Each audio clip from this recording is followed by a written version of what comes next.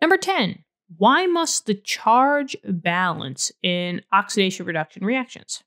Okay, so in oxidation reduction reactions, basically you have two half reactions in which one is oxidation and one is reduction. Remember, oxidation means that you lost electrons. On the flip side, reduction is a gain of electrons.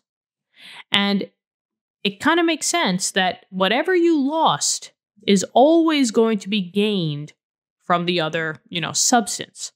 So basically, if you have X yields Y, right? And then let's just say you have another reaction in which A plus B, right? These are your two half reactions. It does not matter what X is, what Y is, what A or B is. So don't really pay attention to that. The thing here that matters is that one is going to have electrons on the left-hand side of the half reaction, and one is going to have the electrons on the right-hand side.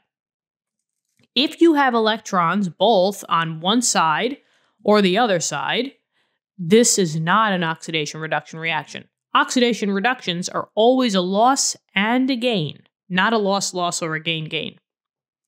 Now, whatever your electrons are on the product side, you gave them off into the atmosphere.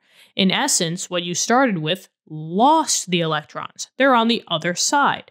So, if you're losing electrons, always electrons on the right side is always the oxidation part. And electrons that are on the reactant side is notion that you're gaining. This guy, whoever A is going to be gaining those electrons, and that is reduction. So maybe I'll just put reduction over here. But now here's the thing. Whatever amount of electrons that you had, that you're giving away, that has to be picked up. So if you're giving away 3 electrons, the other one has to pick up the 3 electrons. This is because of the law of conservation, not of mass, but that is something. But we're talking about charges here. The law of conservation of charge says that whatever the charge was on the reactant side has to be the same charge on the product side. And in order to do that, it's because of those electrons that were lost and gained. That's the only way that those charges are going to change, by whoever gained electrons and whoever lost. So that's why the charge has to balance, because you cannot just lose electrons along the way. Everything has to be accounted for. It's like, doing, bookkeeping, right? Whatever comes in has to go out, or something like that. But it's basically the same exact idea here.